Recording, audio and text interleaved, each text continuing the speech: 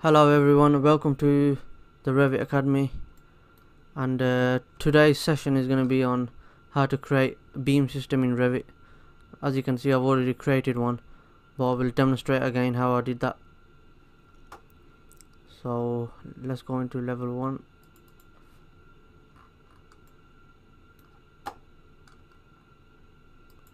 I'm just going to create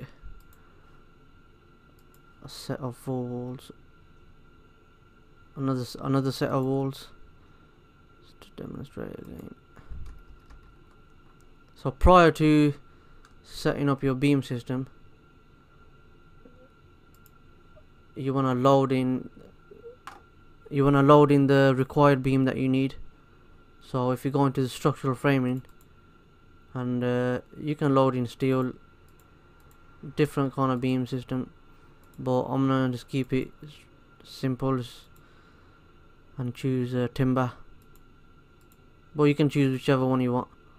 Let's go with timber. As soon as you open it, you get an option of choosing the sizes, but don't worry about if you can't get the required size that you need, because you can edit the size to your requirements in the settings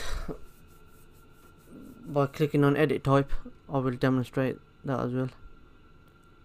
I've already loaded one in, so I'll just crack on with it.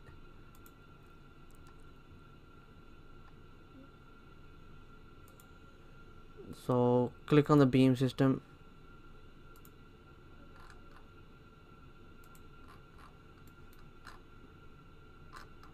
make sure it snaps on the corners. This direction line, beam direction line, you can change this by clicking on beam directions and just clicking on the line, whichever one you want. You can draw it as well, this way, you can draw it that way. Well, I'm gonna stick to just clicking on the line as it was before.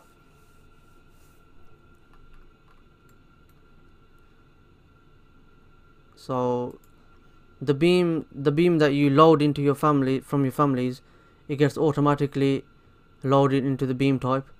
So I loaded in the timber beam 140 by 184, so I'll use that. And when you click OK,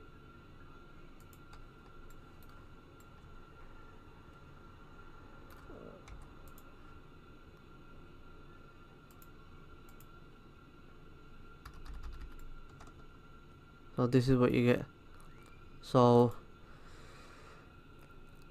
you can either have fixed distance, you can have a fixed number of beams, you can have maximum spacing or clear spans. Let's stick with fixed distance, so I can change that to like 600 centers, or you can change that to 400 centers. It's up to you. It automatically sets everything out to 600 centers, and you can change the beam as well to whatever size you want. So I've already adjusted mine to how to create an additional beam, which was a different size, which was like 100 mil thickness. So you can change that as you wish. You can change it to a steel beam if you want. It's quite flexible when it comes to changing and adjusting. So now I'm gonna show you how to create an opening with the staircase. Go back into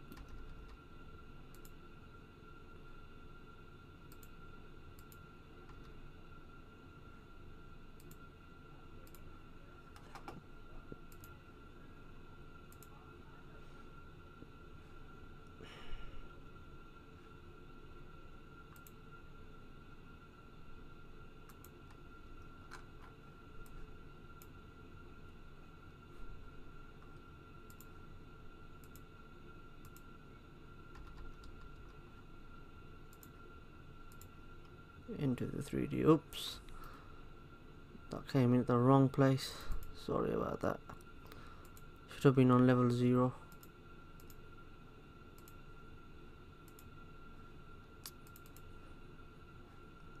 1 second.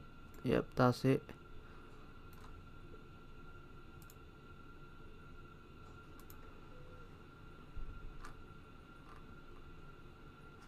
So let's create the opening.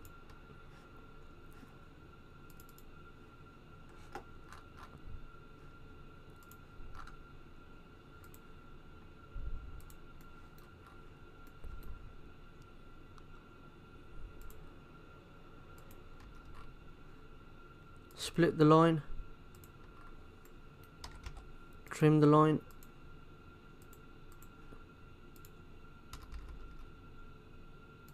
and there we have it. Now you've got an opening within the beam system. I just want to get rid of these railings. Now I want to put trim joist so around the staircase and around the end of the beams. So if I go into level 1, click on the beam. I've already created one here, so we can just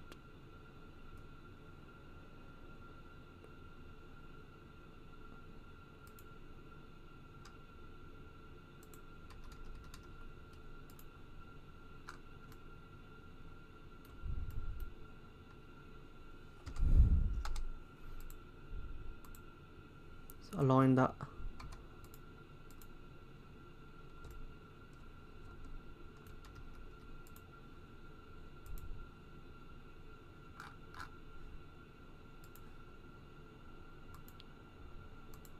It's not necessary. You have to do it. You can change things in 3D as well. It's absolutely fine. Create similar. Oops. Just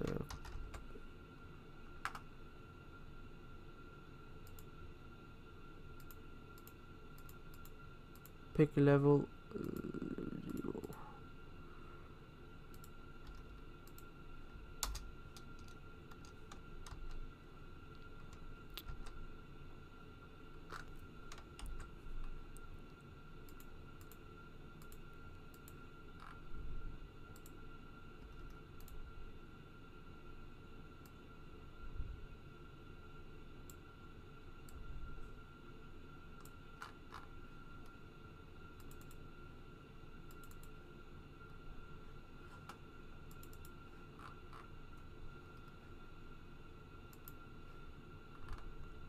I have to adjust the view range. I think.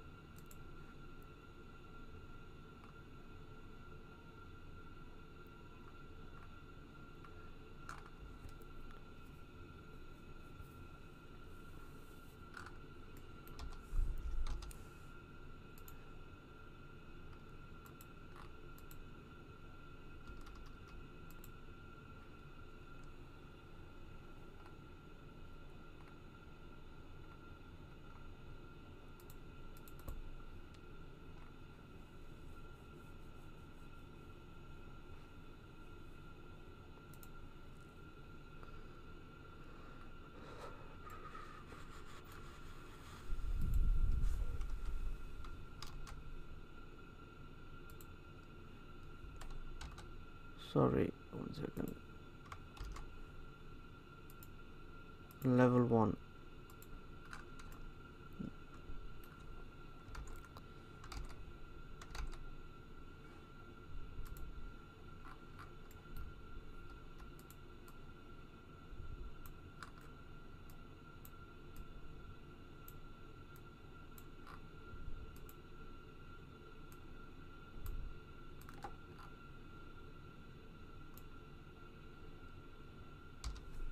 Align that with this beam here.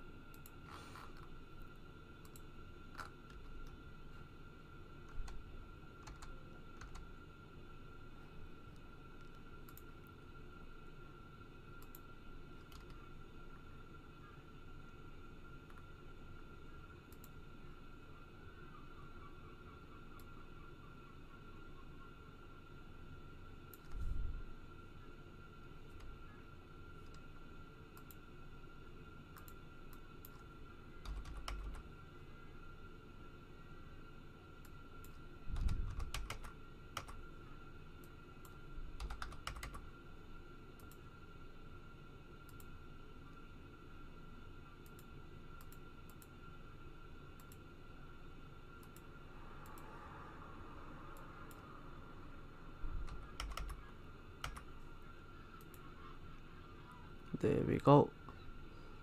Now we can see the beams.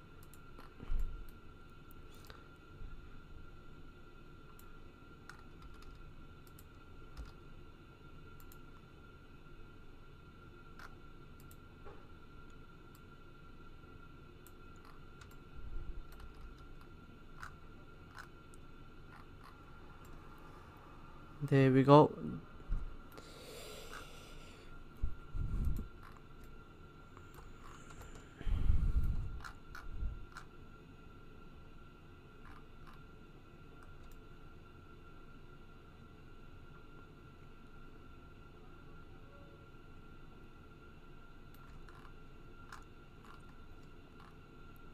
So that's how you create a beam system.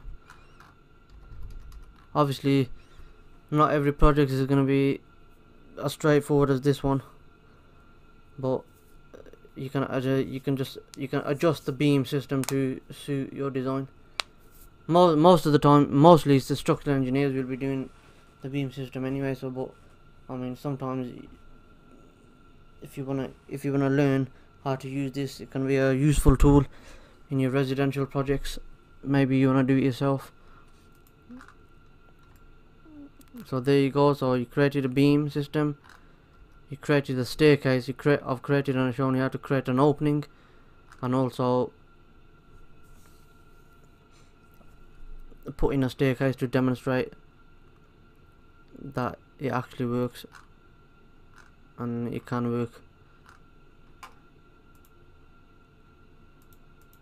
So when it comes to showing the beams, you just gotta adjust your view range just to make it, which will then allow you to see the beams. So I hope this was helpful, and you learned something. And yeah, so stay tuned for more videos. are gonna be coming soon, and please comment and like the channel, like the video, sorry, and subscribe as well. Thank you very much.